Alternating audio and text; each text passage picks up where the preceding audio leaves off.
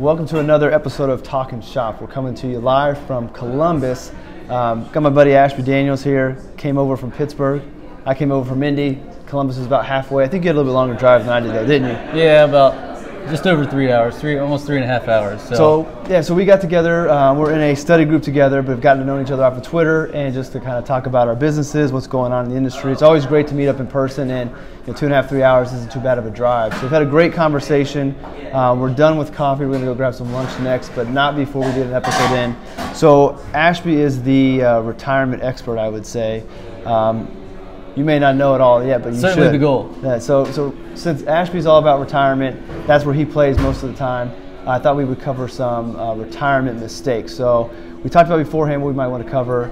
We decided on what's the biggest mistake people make going into retirement. So I will let you go first since you're the guest. Sure. So I think as a general rule, one of the things I see a lot from prospective clients and retirees is the idea that the conventional wisdom of getting really conservative really early in retirement can be certainly a mistake. And what I mean by that is that the retirement landscape has evolved a lot without the conventional wisdom evolving much at all. And what I mean by that is the conventional wisdom being that clients tend to be really fixed income dominant moving into retirement. Even the rule of thumb of how much equity should you have in your portfolio. Well, take your age from 100 and that's how much you should have in equities.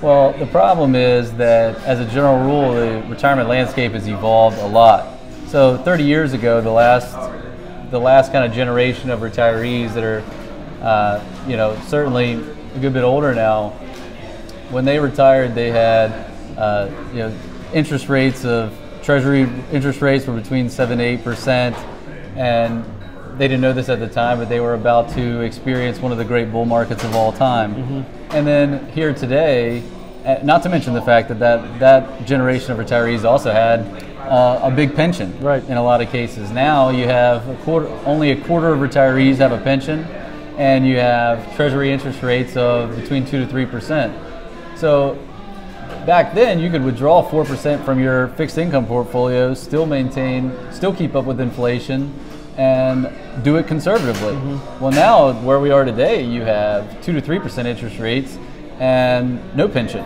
Right. So if you want to have any chance whatsoever of your portfolio and your income keeping up with inflation, it's going to be really, really, really difficult, perhaps pie in the sky, to have a retirement portfolio that looks like it used to look. So one idea is to change the way that you look at your portfolio. So instead of looking at your portfolio as one single number, to look at it as perhaps two different portfolios with two different purposes. So obviously the big risk going into retirement is basically having a market correction or a market recession right as you retire. So retiring right now.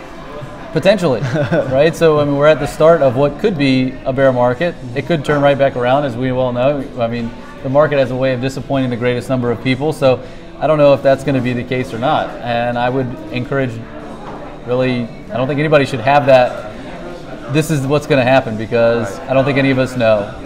I think anybody that's honest with themselves knows that they don't know.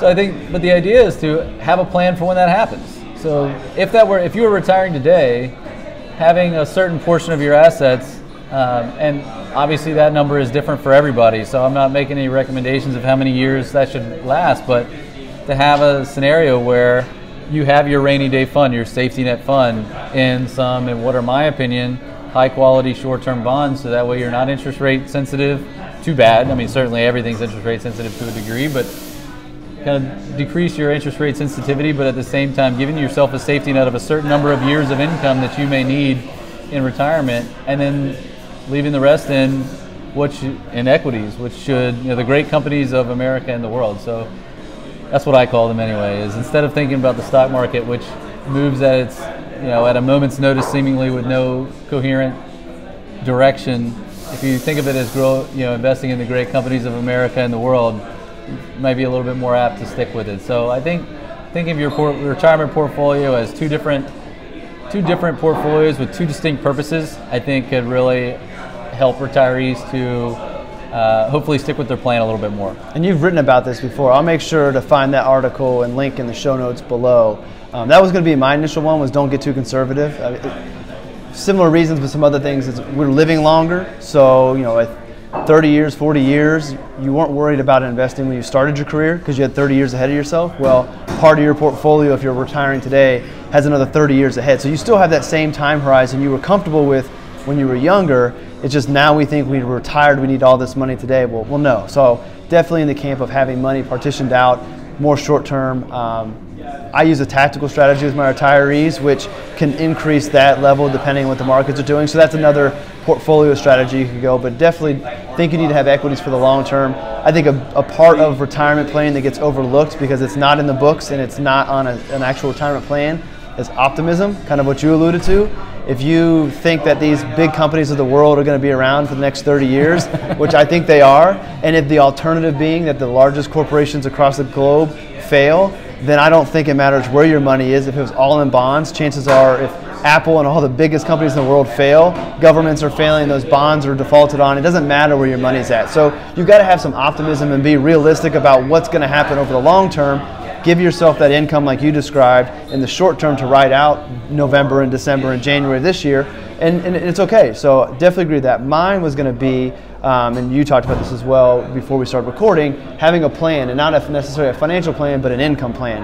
And without getting into too many of the details, but just having a structure for how you're going to take your money out. Now, some people, you only have a 401k, probably not a lot of planning that you can have, but if you've been planning and working with an advisor, or if you're young thinking for the long term, you could have a variety of accounts that give you flexibility in retirement. So you could have a Roth IRA to combine with your 401k, you have a taxable account, you have cash on hand, and given different circumstances, different tax years, where do you take the money to be the most efficient? Having a plan in place can help out, and that can make a big impact over the long term. It sounds minor, but minimizing your taxes and taking from certain accounts at a certain time can really help out the portfolio, stretching it out over the long term. And you could even get into placing your investments in certain accounts, but that's getting too far into the weeds. So mine is having a plan for your income that you set aside, as Ashby described, so that you can have the equities to grow for the long term. So we kind of complemented each other. That was pretty good. Yeah, absolutely. And putting those strategies together so that, even within your, I call it a 2-bucket approach, but,